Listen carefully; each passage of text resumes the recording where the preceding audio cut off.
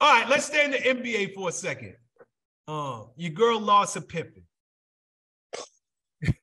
I got a couple of things I want to talk about. So let's just start with her getting half of Scottie's NBA retirement money. What's your thoughts on that? Even before we go to her shenanigans with Marcus. I mean, whatever, Scottie had a bunch of kids by her. He married her. You cannot hate on her with the results. She did everything properly when it comes to that. She married him. There wasn't no prenup. Que sera, sera. Whatever it is what it is. Whatever it'll be, it'll be. You can't blame her for that. That's him. He has to take responsibility for that. He married her. There wasn't no prenup. He had a bunch of kids by her, which one is in the NBA. Big up to both of them. They have beautiful kids. But that part, I'm not mad at Larsa about. I'm not hating on a woman that's going to get hers if she did it the right way. I could hate on the theory of it, like, damn, why does she? But at the end of the day, these are the laws, and we live in a land of laws, and she hasn't broken them. Okay, so her getting half of his retirement or whatever, if it's legal, then you can't get mad at her about it. Now the shit with Michael Jordan's son, now that's some different shit right there. That's some different shit. And there's more to that. There might be some issues going on with Marcus and Michael. There's definitely some issues going on with Michael, Larsa, and Scottie. I mean, it's just at this point, who's to say Michael didn't smash? You know what I'm saying? Like she's reckless with it. And she just doesn't give a fuck. And, she's 50, he's young. I wonder how he's gonna feel about it when she's 60. Yeah, because you can hold it together at 50, but 60, shit starts falling apart. In ways. That's like a car when it gets like 80,000 miles. You cool. You get that 100,000 miles, everything's fucking up on it. You know what I'm saying? So listen. The universe works in strange ways, and I'm sure, her doing that has a lot to do with getting back at Scottie. We don't know what Scottie was doing or who Scottie was cheating or who. We just don't know. So I don't like to judge because you don't know people's situations. Lord knows I've had mine. Mm-hmm. But it's just the optics of it looks just kind of strange. Like if I'm Scottie's son or daughter and you're fucking with Mike's son, it's just the optics of it looks strange. But if they're happy, who the fuck is to say what anybody thinks? If them two are happy and they're in love and they respect each other and it's sincere, then who are we to judge? Okay, so here's my thoughts, right? I'm gonna go back to first her getting lifetime spousal support from that man's NBA retirement fund. I'm not a big fan of this. He signed it.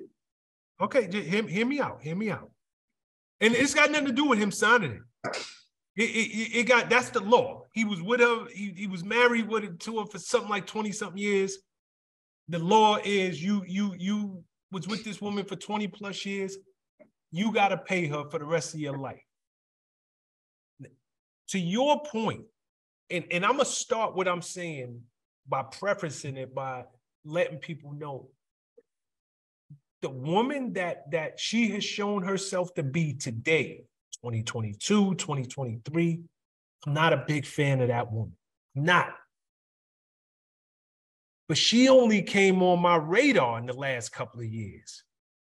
When she was married to that man when she was 21 years old, she gave that man 4 kids. She was traveling with this man. According to her, they was having sex 4 times a day. I didn't hear about no Larsa Pippen. So she took from the outside, maybe she was a model wife. Maybe she was a woman who really held him down. And because of that, I could be mad at the laws because I don't know that anybody deserves a lifetime spousal support, but I'm not mad at the woman because I don't know, to your point, if Scottie was running around on her, I don't know what he was doing. I just never heard nothing about her. So that's one thing. You know them Bulls were famous back then. You already know what the type of shit was probably going on, Prez. No question. Rocket science. No question. And I ain't hear peep about his wife. But here's where Sean Prez's problem coming in. My problem ain't even with her. This Marcus Jordan dude, come on, man. Like, your last name is Jordan. Savage. Like, understand, so let's start there. Your last name is Jordan. You're the firstborn to the best, to the GOAT, to the greatest basketball player to ever walk planet Earth. You can have any woman on planet Earth just based on your last name. This is who you choose?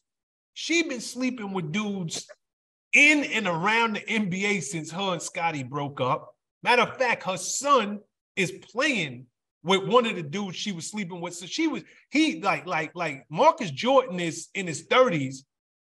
Beasley was like 21 when she was knocking that down. Now her son got to play with him.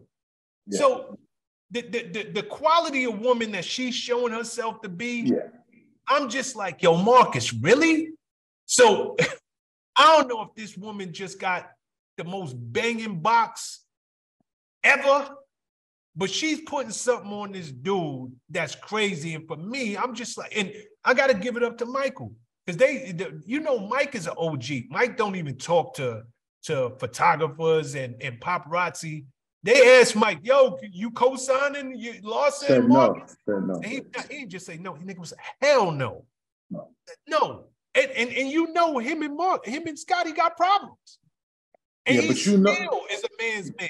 What's up, guys? Thanks for sticking with me to the end of the video. Truly appreciate you. If you like anything you heard here today, go ahead and hit that subscribe button. And if you know anybody that can benefit from this message, feel free to share. Peace and love. Make every move a power move. And I'll catch you all on the next video.